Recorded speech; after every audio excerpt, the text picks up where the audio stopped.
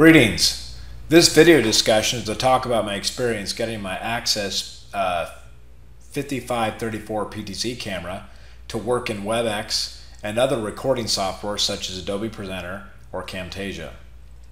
So how do you do this? Well, I've opened up a WebEx Training Center session. This works the same as any WebEx, it's just Training Center. And notice over here I'm bringing in a feed from a video camera.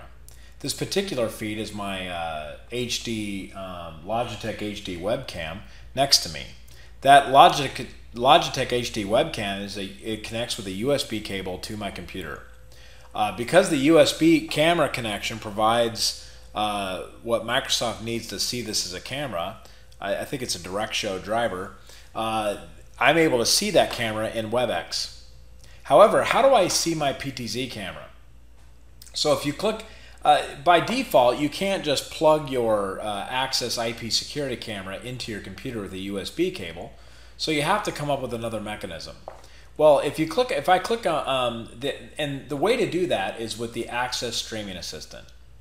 Access on their website, if you go to their website, access.com, and you search for Streaming Assistant, you can download this for free just by registering an account. Once you do so and you install it, the icon looks like this. You can click on the Streaming Assistant.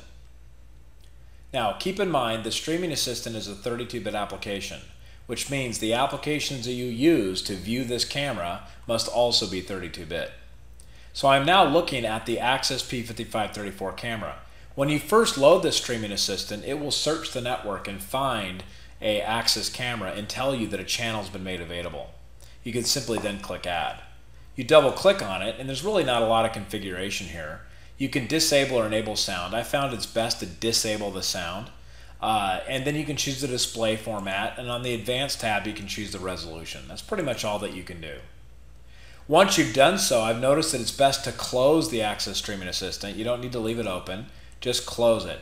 Now that I've done so, in my WebEx Training Center, I can click the gear, and I can select, instead of my Logitech HD ProCam, I can now select the interface called Access P5534.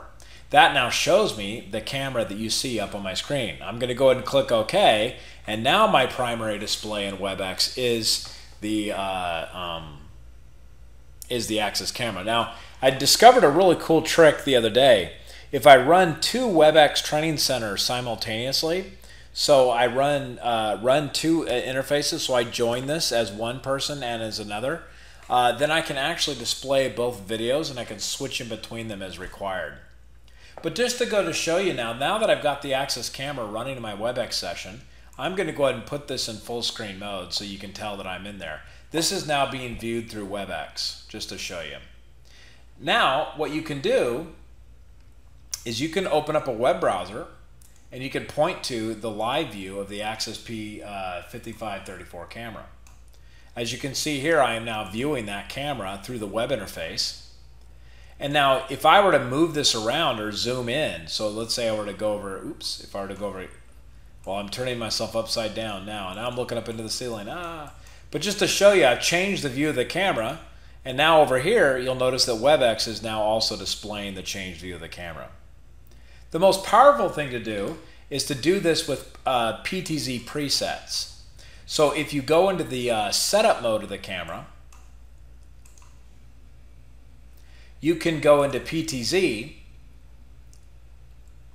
and we can go ahead and program a preset. So let me create a preset here. So I'm going to tilt this down a little bit. I'm going to zoom it in.